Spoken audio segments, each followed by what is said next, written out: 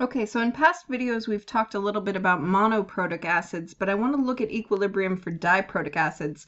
And the same logic that we're going to talk about in this video applies to triprotic acids as well. So remember that monoprotic meaning donating 1 proton, di then, and tri 2 and 3 protons respectively. So if I have a generalized acid that looks like this, then I have 2 protons to give.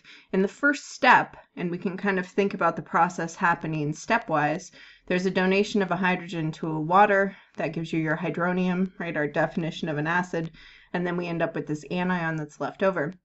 In that second step, that anion also acts like an acid, so it can donate a hydrogen to the water here, and then that gives us our hydronium and the anion that's left over. Now, because we know that we can add stepwise reactions together, then we could talk about an overall reaction. But let's first think about the equilibrium constants for each of these processes. There's going to be some sort of Ka associated with this first one. Remember, the subscript of A refers to the fact that it's an acid, and because it's the first step, let's just call that A sub 1. We know that the equilibrium constant is equal to the concentration of our products over our reactants. So we have our products here over our diprotic acid concentration. And again, we're omitting the water because it's a pure substance. And that's going to have some sort of value associated with that first step. The second step is also going to have an equilibrium constant that's associated with it because it's discussing kind of the acidic behavior of this particular ion. Then we would call this a K sub A. Because it's the second step, let's just call it K sub A2.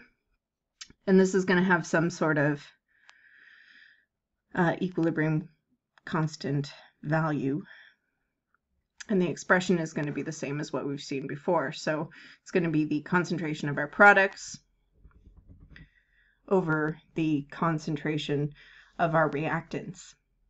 Now, in the past, we've said when we combine together these into some sort of overall reaction, then we can omit the pieces of it that are in common on the product side of one and the reactant side of the other, because those are functionally called intermediates, right? They're these species that form in one process but are used up in another. So in this case, our intermediate here is our HA, which is formed in step 1 but used in step 2. And so when I combine together these overall reactions, then I have my initial diprotic acid. I have 2 waters.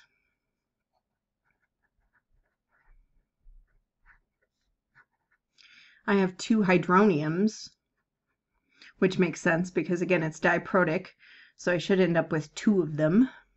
And then the anion that's left over.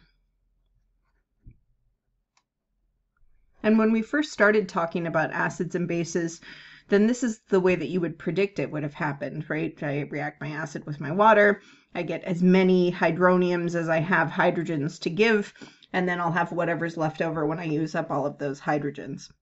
So that's my overall process. This overall process is an equilibrium and also has a Ka value that's associated with it.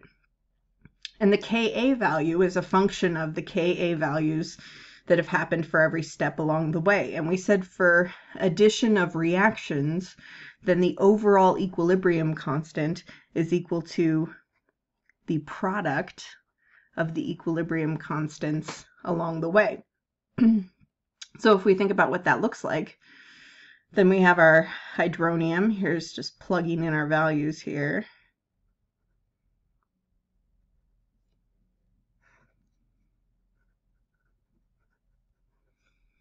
Times our second equilibrium constant.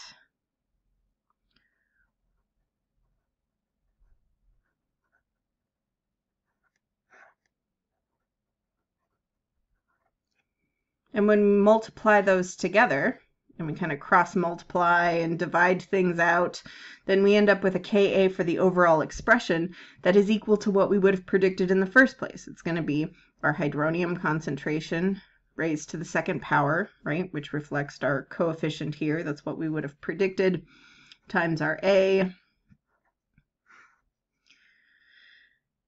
And then all over our initial value here of our diprotic acid. Okay. All right, so that's just kind of logistically what we're looking at here with equilibrium for diprotic acids. But I think the interesting bit kind of comes about because of the values of each of these.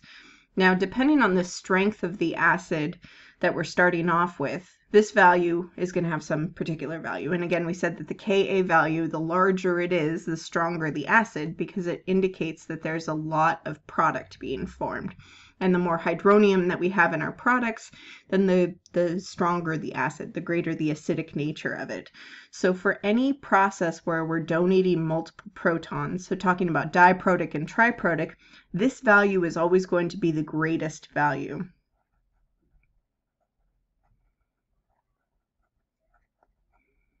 And then your Ka for the subsequent protons that are being donated are going to always be smaller than this first one. So it's always going to be that the first step is the largest. You're always going to get the most hydronium out of the first step. And we can actually use that information to make some assumptions about our equilibrium concentrations and pH.